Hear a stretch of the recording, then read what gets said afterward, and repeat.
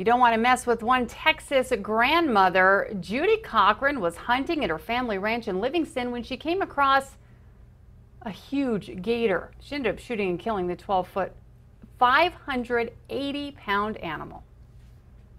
One shot in the head and he just went under. Typically they'll do what they call a death roll and just roll over and over and over. Well, this one didn't. She plans on mounting the head and tail, turning the body into boots. As if the title of Gator Hunter wasn't enough, she's also the mayor of Livingston.